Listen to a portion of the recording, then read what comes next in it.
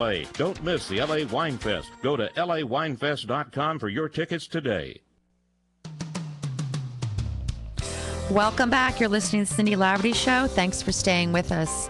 I want to remind you that the show can be heard on Fridays from 10 to 11. This is all Pacific time. And we have encore plays on Saturday from 2 to 3 p.m. and Sundays from 8 to 9 a.m. Pacific time.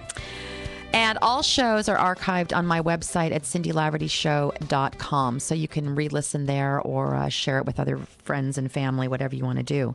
My guest today is Nicholas Kardaras, and we're talking about his book, his life story. But his book is How Plato and Pythagoras Can Save Your Life, and we're going to get into that in just a second.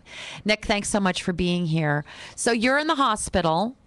And you're recovering from that. When did you end up in rehab? Because this is kind of a short segment. I want to get to that and how you made this transition.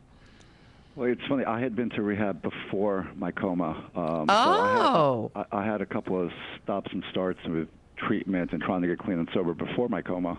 And so, failed attempts at recovery. And right. There were moments, we could put short periods of time together, but nothing substantial. There was something missing in my recovery, and eventually, as I mentioned to you, I went into that coma, and it was coming out of that coma. I didn't go into rehab again, but at that point, I realized that I had the light went on in my mind that I started the journey of exploring what my life was all about and what would give my life a sense of meaning and purpose. Did something happen to make you do that, or did you just all of a sudden wake up and become smart? The way I describe it in the book, something is different once you've touched the void. Right. You wake up from having been so close to death, and, it's an existential crisis. It's a crisis of being. And it was coming out from that I realized, what have I done? What am I doing? And what should I be doing? And initially what I did was I started taking trips to the library and taking out books on philosophy and religion, spirituality. I was trying to figure things out. I was profoundly trying to figure out if there's a thing called the soul and how I can connect to what I'm meant to do with my life. And that seemed very important to me because I was really afraid at that point that if I didn't figure that out, I was going to kill myself. Right. And so that's how this whole process started. And part of that self-discovery and spiritual discovery was really immersing myself in 12-step programs. I went back to school. I went to graduate school, and keep in mind it had been 17 years, 4 nightclubs, and a fatal overdose since I'd been a student and undergraduate at Cornell. And I went back to graduate school, and initially I got my master's degree in social work because I'd realized that when I started connecting and helping and being helped by other people in my 12-step program, that started feeling really special. And I realized pretty quickly that being of service was a big part of the meaningfulness equation. Isn't that just so much the truth that when we are of service to other people, right, our life just changes? It takes on meaning. Absolutely. Every wisdom tradition, every religion in the world talks about that. They all come to that sort of same truth.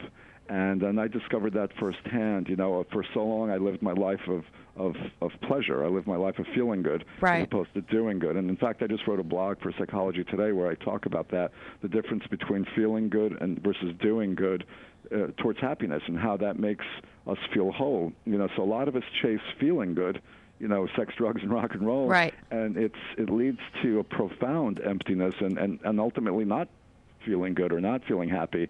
And really, a sense of being whole comes from being of service, like you said. So you went into this real contemplative place where you say in the book that you were reading everything you could get your hands on. Right. It was an intellectual and a spiritual and experiential journey. So I was reading a lot of books about different kinds of consciousness research, philosophy, psychology, but I was also doing these long meditations. I was taking multiple-hour bike rides and then sitting by water and meditating and really trying to sort of make sense of things. And I did this for a period of time while I was a graduate student getting my social work degree. And then I did eventually get my social work degree, and then I entered into a doctoral PhD program that really explored some of these similar issues also. And so I forgot to say, and I apologize for that, you are a doctor and you're a professor, a college professor as well, right? Right. I'm a clinical professor at Stony Brook University, and I'm an adjunct professor at the Institute of Transpersonal Psychology. which are both schools that I got my degrees from, by the way, also, which is kind of a nice full circle journey also. Talk about a major life transformation and metamorphosis. Wow. I mean, it's kind of incredible. As you were going through this, at what point from the time of the coma till the time you came out, were in the cardiac unit, were you in a daze? How long did it take you to start getting clarity of thought? That's a good question. That's a good. I know that my medical records indicate that the first few days I was conscious. I don't remember that well. I was actively hallucinating. I thought I was either in Hong Kong or on the Rio Grande. Wow. I thought I was in a boat. It's interesting because I've studied a bit in my academic studies a thing called near-death awareness, and it seems that hospice workers talk a lot Nick, about. you hear the music. We got to go to break. When we come back, we're going to talk about Plato and Pythagoras. Stay with me. You're listening to the Cindy Laverty Show. I'll be right back.